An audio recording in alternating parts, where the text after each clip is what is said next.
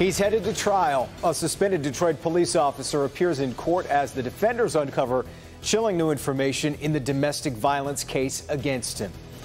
Right now, Officer Otis Funches is suspended without pay as his case moves through the court system. Funches faces a felony assault charge for the incident that happened at the victim's home in Taylor. Defender Sean Lay following today's hearing and joins us with new information in the case. Sean, what have you learned?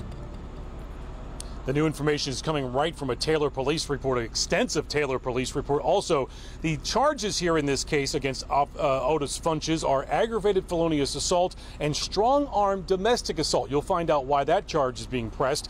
The victim, she is also a Detroit police officer. What she told Taylor police happened a couple of weeks ago, nothing short of horrifying.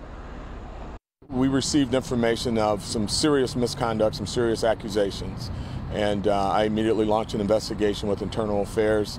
I put in a recommendation to suspend Officer Funches without pay. Detroit Police Chief James White is talking to the defenders about Officer Otis Funches, charged with felony assault. The alleged victim, also a Detroit police officer. The defenders obtaining this police report of the domestic violence incident, and the female officer describing a terrifying attack that took place August 28th.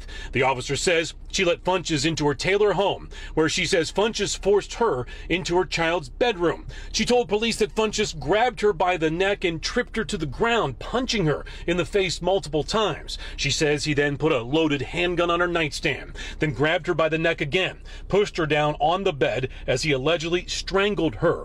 The victim says Funches placed his hand over her nose and mouth, strangling her until she lost consciousness. Prior to passing out, the victim says she desperately tried to call for help on her Apple Watch, but says the officer then took her phone, purse, and keys so she could not leave. She says she tried to alert others by pounding on a wall. That's when she alleges Officer Funches choked her until she was no longer conscious.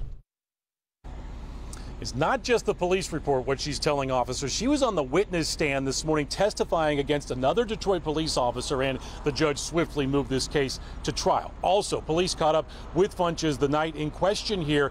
His car broke down, so police were there to arrest him. They found a gun in his pocket, apparently a Detroit police issued gun, but not Officer Funches. He told police it was his partner's gun, which raises more question about what he was doing with his partner's Detroit police gun. We're live tonight. Sean Lay, Local 4, back to you. Yeah, it sure does. There are a lot of questions in this one. I've got to ask, Sean, how's the victim doing in this case? We are told that she is okay. I mean, for as much as you could be, and it's such a horrifying situation, Detroit police say they are giving her all the backup, all the things that she may need at this really terrible time. All right, thank you. We appreciate it. Thank you, Sean.